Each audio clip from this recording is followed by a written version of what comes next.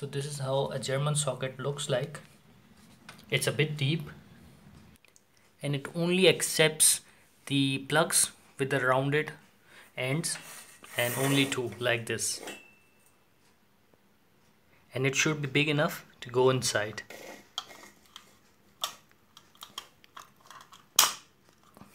Like this.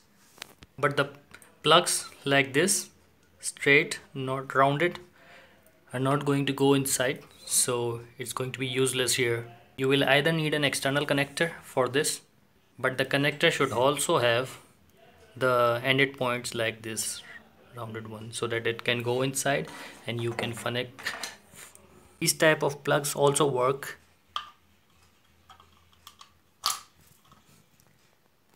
So it's important that if you are coming to Germany, your chargers, your laptop chargers, your mobile chargers, and any other electronic appliance that you might be having, they should have this type of plugs. But for some reasons, if you don't have these type of plugs in your electronic appliances, you can use an external connector like this, which can get your appliances connected to the electricity, and their plugs should be like this so that it can be connected.